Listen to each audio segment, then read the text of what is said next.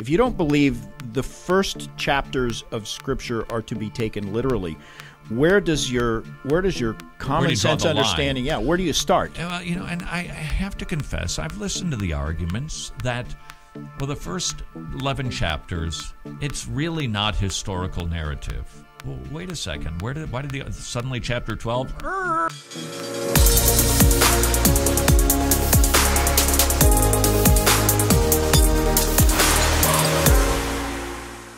Phil Johnson responding to Nicholas Christoph's questions to William Lane Craig. We've got enough names floating around. I'm glad you don't have a middle name. This would make it very difficult. He was asked, was Jesus really born to a virgin? I will share with you, I'm not trying to take him out of context, but I'm just grabbing the things that I thought were kind of eyebrow-raising. Question, are you actually confident that Jesus was born to a virgin? William Lane Craig says, I'm reasonably confident. Wow. Yeah. That's disturbing. That is just disturbing. Why? Well, because we have a more sure word of prophecy. Peter's saying it's more sure than his personal experience. When he was on the Mount of Transfiguration, the most spectacular thing he ever saw with his own eyes, the glory of Christ unveiled, and he describes that event, and then he says, but we have a more sure word of prophecy. Something even better than a sign. And he's talking about the Scriptures. So if the Scriptures say it, I'm more sure of that than I am any other facts I know. Here's where I think that comes from. I've seen Christian philosophers. I'm always a little bit leery of putting those two words together. Same here. Because the philosophy tends to overshadow the Christianity. Yeah. And so from a logic and reasoning standpoint, it's logical and reasonable to conclude that this could happen. So I'm reasonably certain. But that's not a Christian response. No, it's not. And I'm absolutely certain. Yeah. I'm totally certain. Yeah. If God can create a universe, he can deliver his son through a woman's womb. Not a big deal. Right. Okay. All right.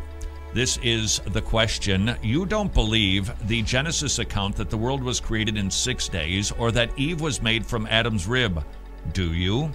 If the Hebrew Bible stories need not be taken literally, why not also accept the New Testament writers took liberties? That's a very perceptive question, and that is the problem with abandoning six-day creation and the story that Adam was a historical person as opposed to some figurative creature, that Scripture uses in a poetic fashion. If you don't believe the first chapters of Scripture are to be taken literally, where does your common sense understanding? Yeah, where do you start? And I have to confess, I've listened to the arguments that, well, the first 11 chapters, it's really not historical narrative.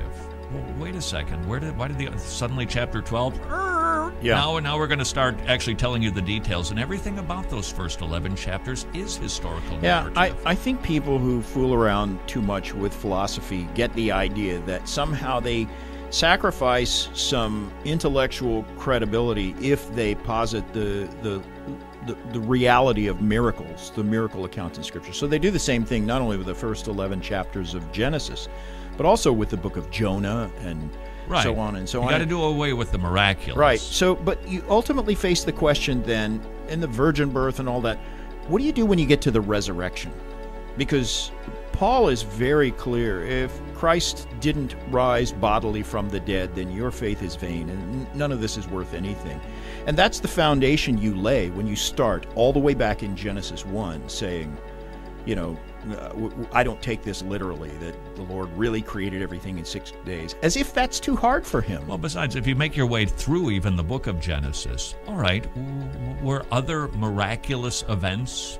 Were those historical narrative? What about the Exodus, the Red Sea? What about Elisha and Elijah and the consuming of the oxen? Elisha made an axe head float. That's my favorite miracle because it's just it's not something you could explain away by any kind of coincidence. But what do they do with those if that's actually narrative? But Genesis 1 through 11. So they again kicking the can down the street. Where does it kick in?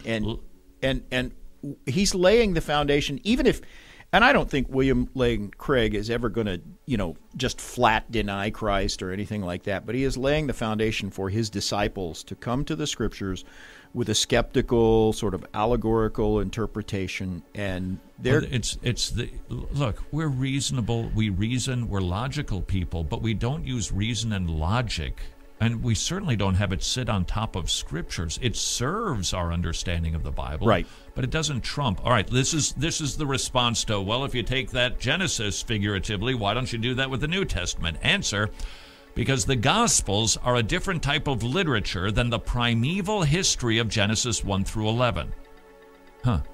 The eminent Assyriologist Thorkild Jacobson describes Genesis 1 through 11 as history clothed in the figurative language of mythology, a genre he dubbed mytho-history.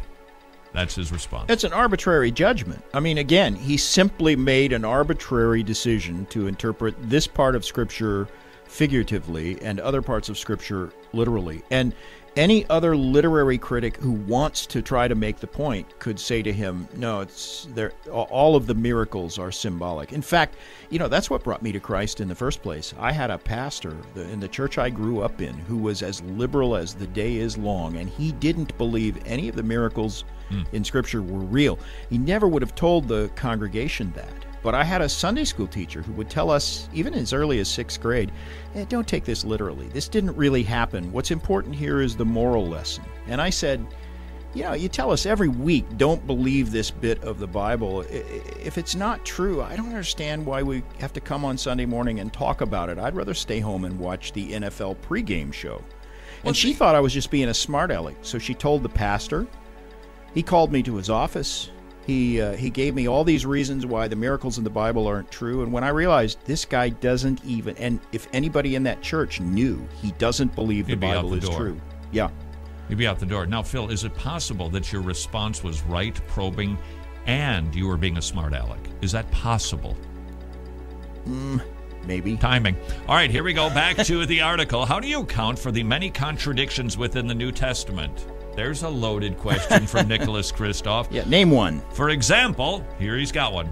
Matthew says, this is going to be Judas hanged himself? Yeah, that's right. Boy. And Acts says he burst open. They can't both be right, so why insist? Yeah, exactly. Why not? The rope Okie fell and busted open. Yeah. Next. Yeah. Says, all of those supposed contradictions have been answered. I have 2 or 3 books on my shelf in my office that do nothing but deal with those supposed discrepancies. Yeah. And every one of them can be explained. I know, how many thousands of pages, honestly, have there been written in defense of things like this? No, in fairness, it's like, contradiction would be if one gospel said Judas hanged himself and the other one said, no, he didn't hang himself. He shot himself. Yeah. Okay, not probable, but... Right, well, he could hang himself and shoot himself. But it would have to say, guns. This one says he hanged himself, that one says, no, he didn't, and they have contradictory accounts. Different facts that can be put together and both be true. That's not a proof of contradiction. Oh, and furthermore, if the Gospels, people sometimes struggle with that. Well, what about the details and who got and what? I always think, watch your news. Turn on the one NBC, and they're going to tell you that it was a 10-car pileup, and then you turn to ABC, and they say it was a 2-car head-on collision. Who was right? Both of them.